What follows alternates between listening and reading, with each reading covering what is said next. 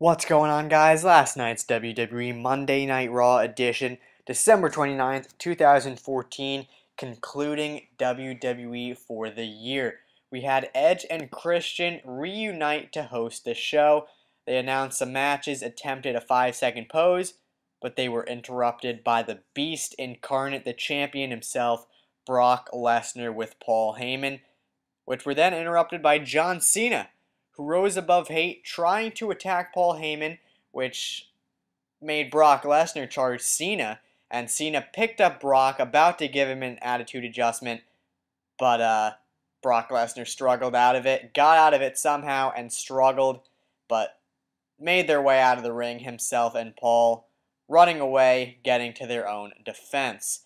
First match of the night, we had IC champion Dolph Ziggler defeating the champion Rusev in a non-title champion versus champion match. Ziggler won because of disqualification after Rusev refused to stop kicking Ziggler as he was in the corner. Rusev then, after the match, put Ziggler in a rope-assisted Accolade, but Ryback ran out and made the save. Ryback took us on a video clip promo, just cut a huge promo about his past and stuff I didn't know, like about Tough Enough, Nexus, his surgery, and stuff like that. He actually mentioned his Nexus days as Skip Sheffield, so that was pretty solid. But I dig the promo. A lot of guys got a lot of mic time on Raw last night, and I really enjoyed it. So hopefully they get some more mic time very soon. And Ryback Rusev, this feud is continuing on, and we'll see what happens next. Nikki Bella, the Divas champion, defeated Natalya with a rack attack after Natalya was distracted by Tyson Kidd. The Usos became the new tag team champions, defeating The Miz and Mizdow after a double super kick into a splash from Jimmy Uso onto The Miz, becoming the new tag team champions. So that's pretty solid. Usos tag team champions once again. So we'll see how Miz and Mizdow react to losing the titles.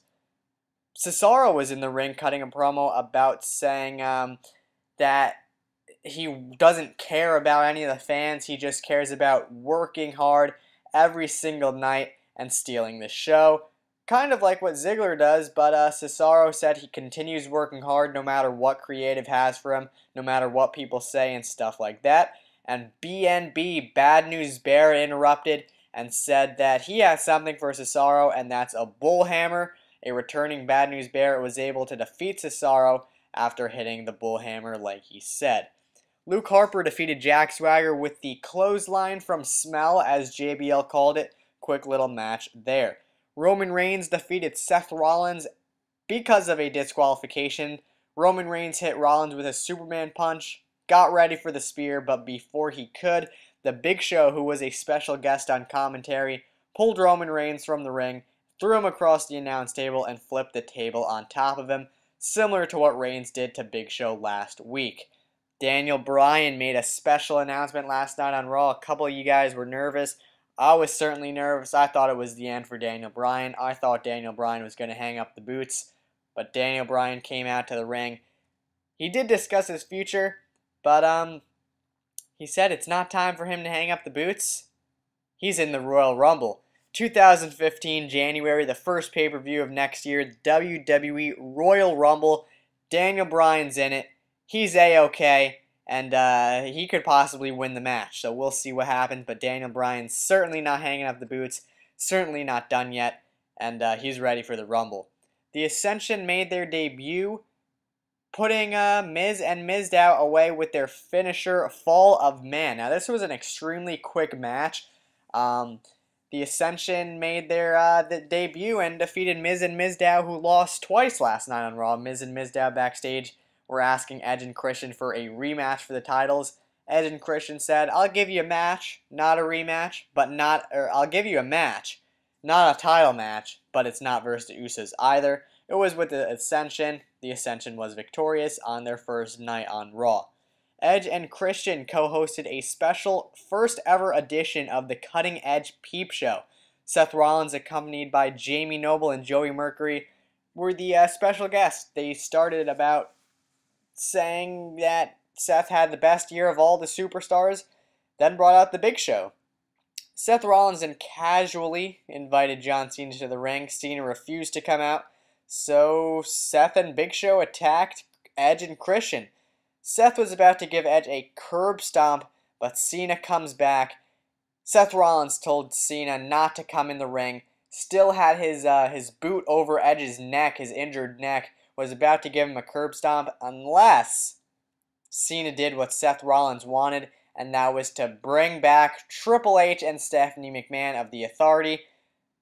Time after time of the hanging boot over Edge's neck, Cena brought back the Authority.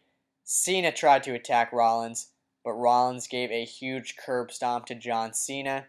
Raw then closed with Paul Heyman, Brock Lesnar coming out, and then Triple H and Stephanie McMahon, the Authority.